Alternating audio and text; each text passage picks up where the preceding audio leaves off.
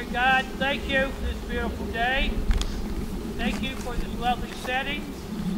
Thank you for this wonderful crowd out here today to honor and learn about General Thomas Sumter, a great patriot in his own right. As we go through the tour today and hear about Thomas Sumter's life, let us think about the patriots, past and present, who have served and serve our nation to keep it strong. Amen. I know we have Merle Smith, our representative.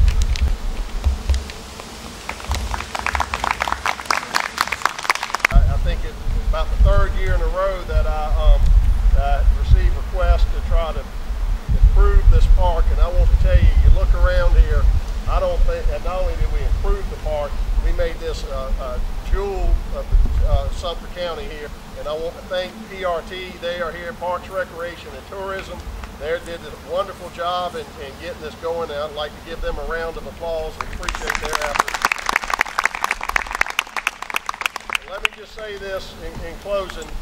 Those of us who are students of history, I love history, and it's something I still enjoy these days, know the importance of General Thomas Sumter. And you look at his history, where he served his fledgling nation. He served in the French and Indian War. He rose to the rank of general in the Revolutionary War, and he served the state of South Carolina forever, for a long time, up until I think about age 76.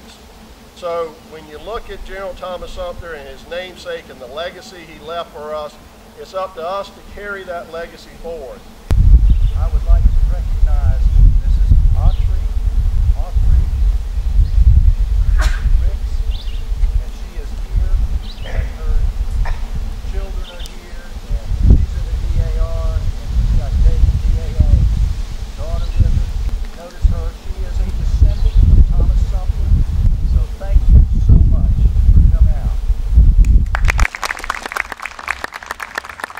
Today we are here to honor General Thomas Sumter.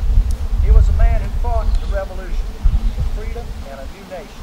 A man who laid down his life and his possessions to go to war for liberty. General Sumter was a man who battled the British so we could become a republic. He was a man who saw the future and what it meant to all of us. General Sumter fought the British and had his home burned to the ground. If the British caught him, he knew well that he would be executed. The British generals admitted they feared him more than all the other enemies that they went against, and he won many battles and earned the nickname Gamecock General.